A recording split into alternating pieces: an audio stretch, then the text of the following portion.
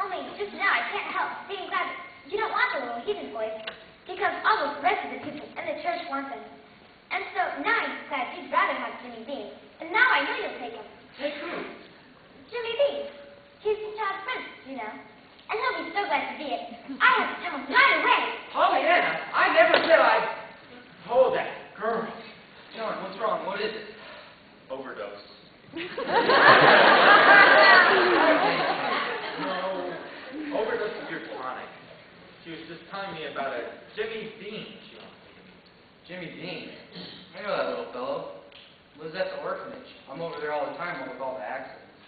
Really?